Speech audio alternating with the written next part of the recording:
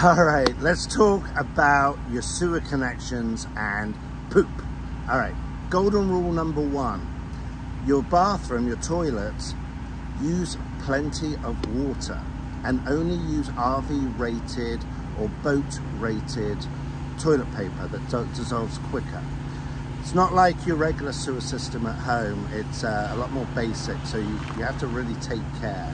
I say use lots of water because you don't want a poop pyramid and you don't want your toilet backing up and you don't want to open that and not have any poop coming out. Okay, so use your app. You'll know when your black tank and your grey tanks are getting full or halfway full. My recommendation is wait till they get about halfway full, maybe 3/4 full, and then dump them. These systems work best when there's pressure coming behind it.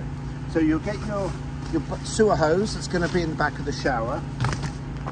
You take this cap off, okay, and you connect one end of your sewer hose to that. The other end goes to your dump, which is typically at your campsite. And then at the back here, you've got two levers. One is black, and that stands for your black tank, and one lever is grey, and that stands for your grey tank.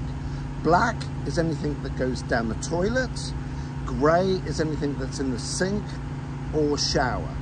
Okay, what you do is you pull the black first, let everything come out, then pull the grey. And what the grey does is that essentially adds like a rinse, or it acts like a rinse. It will clean out all the black stuff in the hose as it empties. So it basically rinses it. And then you just put the levers back in and away you go.